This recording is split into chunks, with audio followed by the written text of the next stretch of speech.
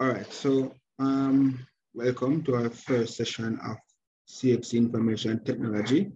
It's the basic, the beginning, how it all begins. That's what I always dub this aspect of the syllabus, how it all begins. Now, there has been some changes, a lot of new changes to the CSEC syllabus, which I actually appreciate. I mean, before now that jump to the whole aspect, talk about hardware and jump to hardware and start to speak about that. And there are a lot of things that have background information that we actually need before we actually jump into certain aspect of IT. Now, the syllabus has revised to include a little introduction to information technology, and actually give some definition of the basic terms as relates to information technology.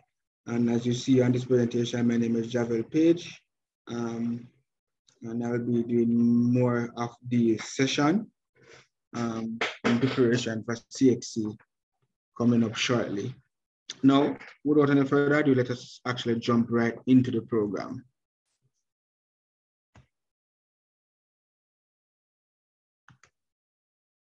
Now, what we want to do today, we want to look at what information technology is and define certain terms that relate to information technology, such as a computer system. We also want to list the different types of computer system and explain the functions of hardware. Now, before we go any further, I want to think about information technology. The first thing that comes to most of us mind is a computer, right?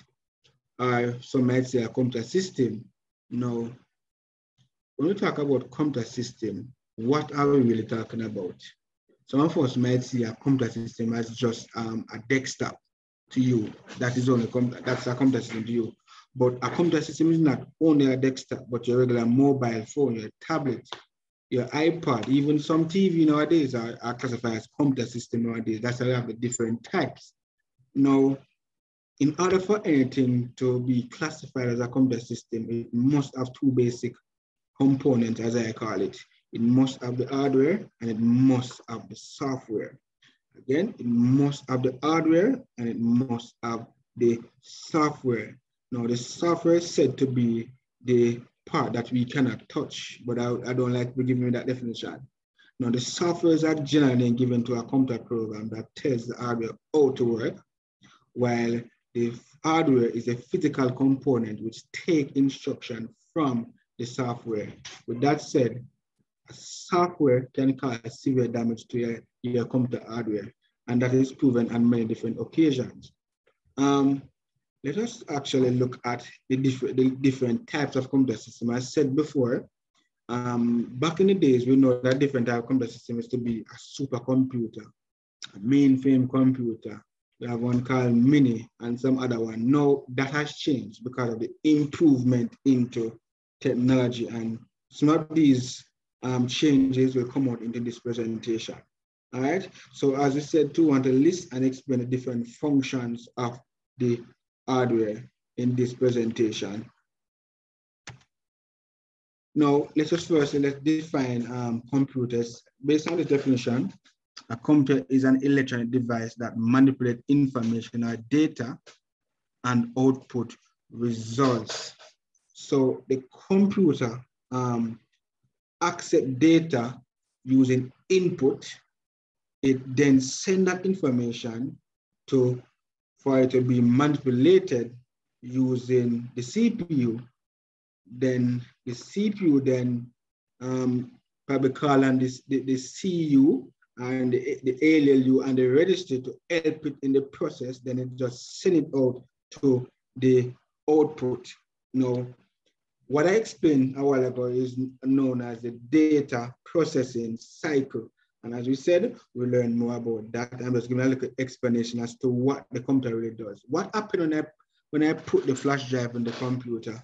What happened when I even turn on the computer? All of those things will be coming out into this presentation. We can get a better understanding of how a computer system actually works. Now, a computer system are collections of hardware and software that are designed to receive, process, manage the instruction data given by the user to return output in the form of human readable language. And what we always remember is that the computer does not understand English and Spanish and French. It understands machine language. We might know it as binary. Doesn't matter what you know it as, but they are both the same. Now, hardware is said, as we said before, the tangible part of the computer system, and software, the intangible part of the computer system. But please do not put that definition, the intangible part of the computer system. I don't like that definition. That doesn't explain anything to me, right? I need to know what a software really is. All right, so let's go ahead in the presentation. Now, just as though we human beings have our own characteristics, the computer has characteristics as well. It can perform its operation with its amazing speed, reliability, accuracy, power, and communication capability, right? So those are some characteristics which will go through all of these characteristics in this presentation. So speed. A computer can process billions of instructions in a single second, right? And we'll talk about processing billion information. We can think about companies like JPS. JPS have to send their bill every single month. Do you think they do it manually? No, they don't do it manually, right? The system actually do the calculation and produce all the billing and send it to all the different customers in one single operation, right? You know the time, the date, everything when you should send that information without the user have to tell it. Well, the user actually tell it from before. Because one aspect of although I said that in order for something to be considered a computer system, it must have hardware, it must have software, but also it must have a user. Because you can't have a computer system and do not have a user. Well, this might not be on this level, but yes, every single computer system needs a user. The user have to be the one to control. The user have to be the one to give the computer instruction and say, do this, do that. Yeah, we know that they control and do all of that, but the user is very important. The user is the first step in everything. The user is who create the system in the first place. So the user is a very important aspect. So there cannot be a computer system without a user. Basically, that's it. All right. Next class is reliability. Modern computers have a low failure rate and they produce consistent results, which is true. What you put in is what you get out. You give it something wrong, you get back something wrong. Give it something correct, you get back something correct. It's what you give a system. It will, when any information you give it, it will produce it. Computers can work continuously and never go a strike. Unless there's a power cut. But you know, when you talk about strike, it's something that you have to actually get up and do. All right, I'm not going to do any work today. Like, oh, we can do that every day. Okay, I'm not going to work tomorrow. The computer will never do that. Once power is going to the power supply and the system is powered, it will do what it is supposed to do on a daily basis. Never strike. And accuracy, the computer produces error-free results if data is entered correctly, which that is what we said a short while ago. What you put in is what you get out. Now, and you know, one of the characteristics again is storage, which we don't actually can, communication, and you know, we have drawbacks. So yes, there's drawbacks. The computer can replace people, and we've seen that, I mean, all over the world. You know, as I said, technology is being improved every single day, and the more technology improve, the more it replaces people. I mean, factories, one of the time factories use like 100 person just to produce juices or buns and whatever they are producing. They use a lot of people. No, sometimes they only need like 3 people to control the machine. So yes, the introduction, you know, the improvement of computer system is actually replacing manpower now. Computer hold personal information that may be misused, and we see that every single day. I don't want to talk about any affairs in our country, but let us leave that. But we see that happening in our country on a day-to-day basis where information, electronic information are being misused. We see it all over the news. We see a lot of hacking going on. When you think that person hack, what thing happened? They steal information from the system. So yes, that's a big drawback. And one of the most, I think this is one of the most biggest drawbacks, because you know, when your system is hacked, I mean, 95% of the time, you can't get back the information. And then next thing you can catch that criminal. So I think one of the biggest drawback about computer system is that, I mean, it is now creating a different form of criminal organization. That is why many companies, well, many countries now have a cyber security unit. In Jamaica, we have one called MOCA. MOCA is what deal with all cyber security affairs. Not that them are catching nobody, because them not catching nobody, but they are the one who deal with that, because these people are not people that you can just easily catch. You can't catch them. Fucking the matter. Downtime. Palm eyes when a computer cannot be used, certain tasks have to be done manually or postponed. You know, over a period of time, a system probably need a memory, a hard driver, you know, something, because it gives you issue. Just like a human being can get sick and can't work, the computer might not get sick as often as us, but over a period of time, their parts might need to be replaced, which can, you know, cause a little downtime. And, you know, we can always replace it and fix it and, you know, upgrade and stuff like that. Yeah, so let's continue.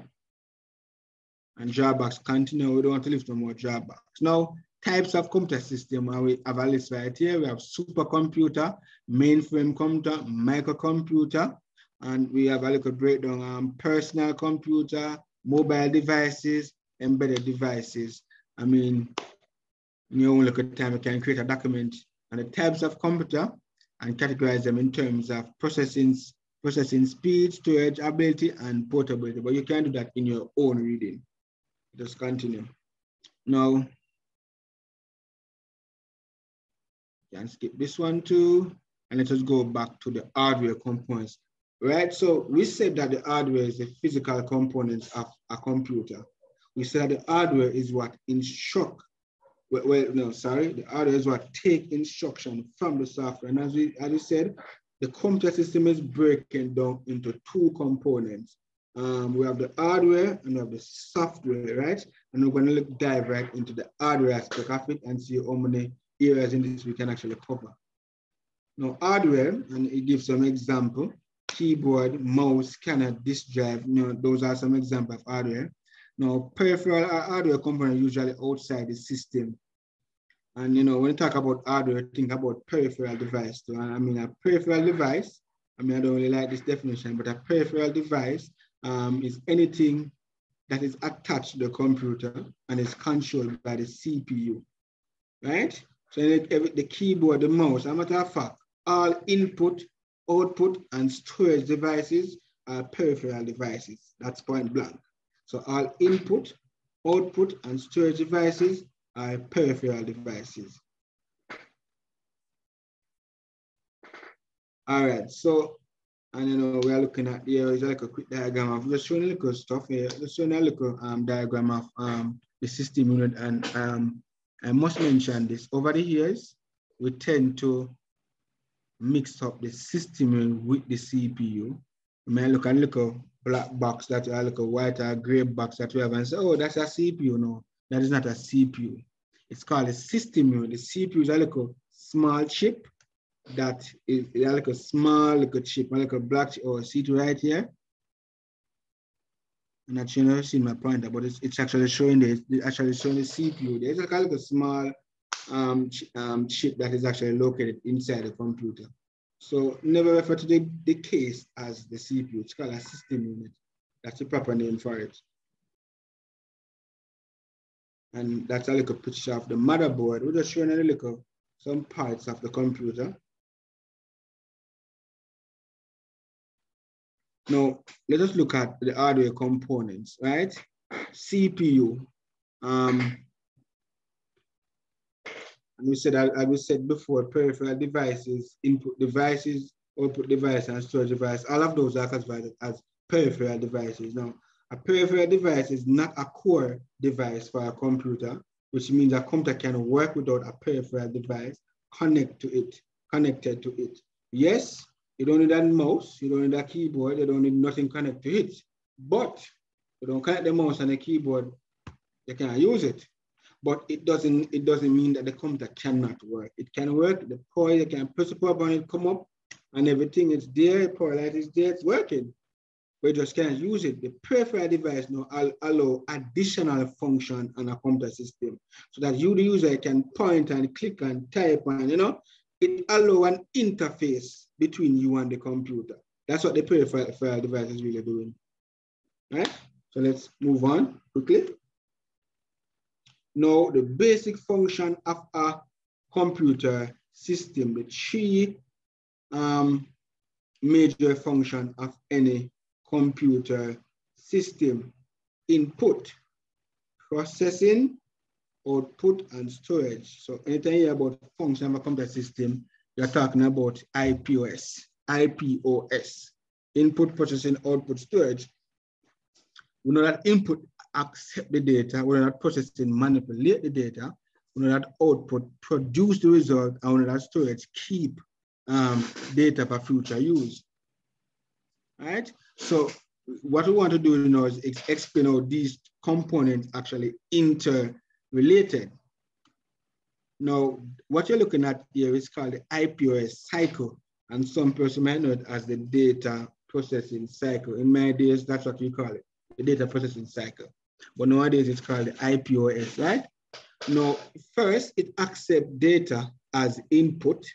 It then sends to processing, which in processing, that's where the CPU jump in, along with its companion. When I talk about companion, I talk about the CU, the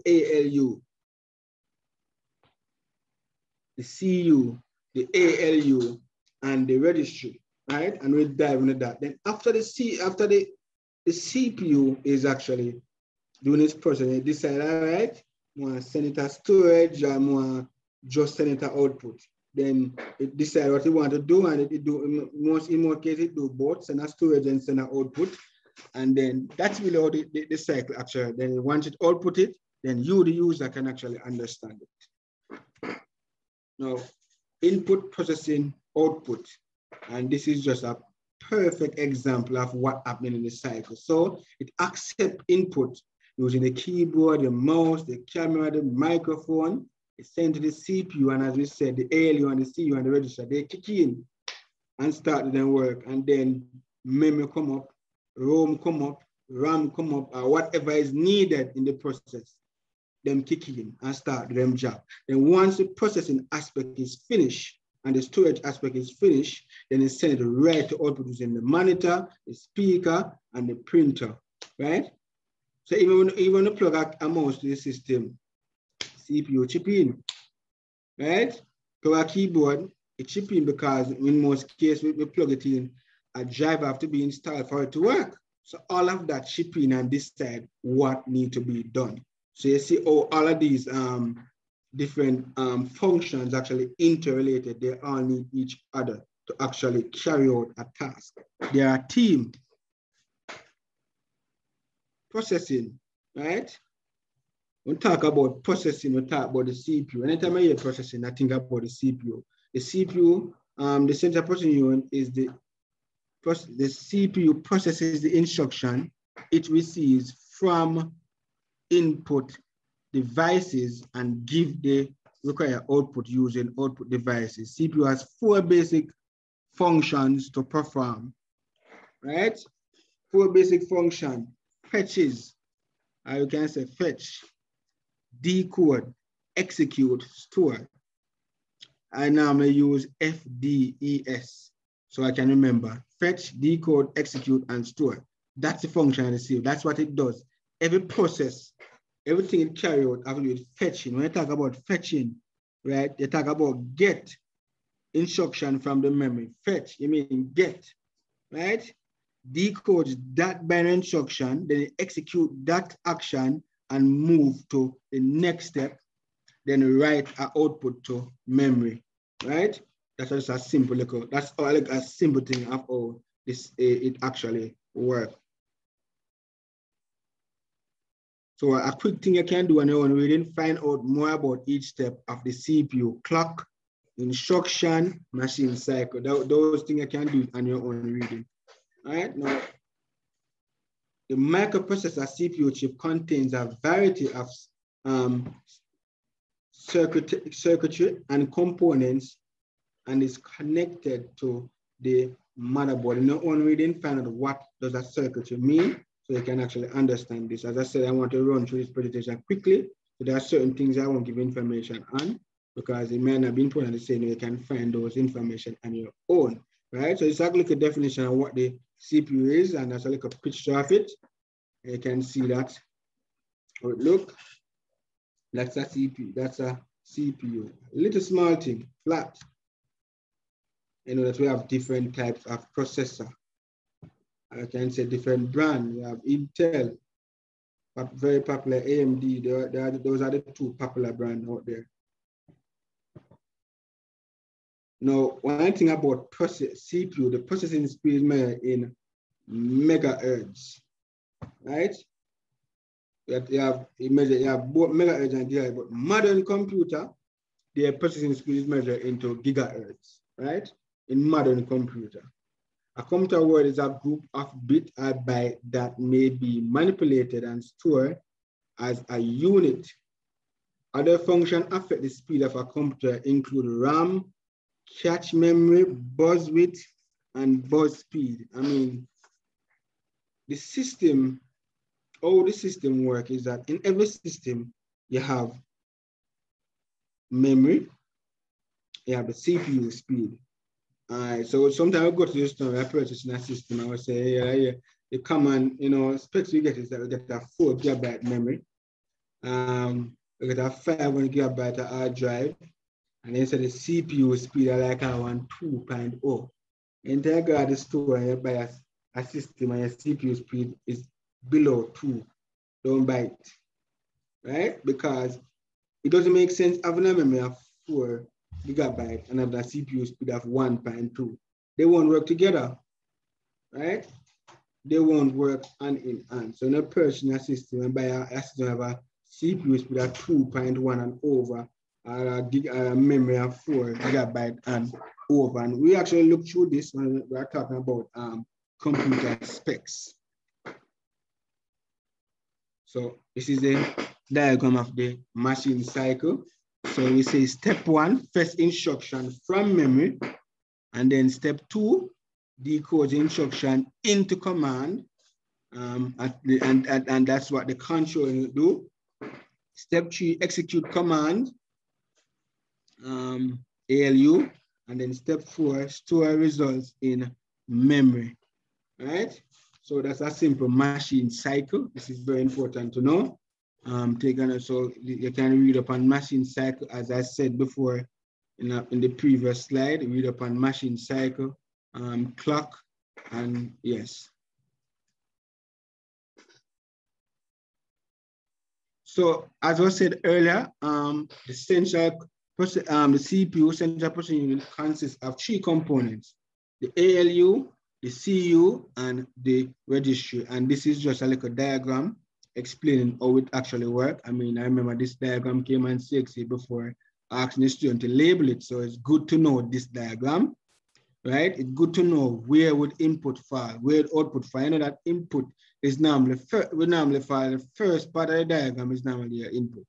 And the last thing is normally your output. Yeah? I mean, that can't mix. Now, in between now, we have CPU.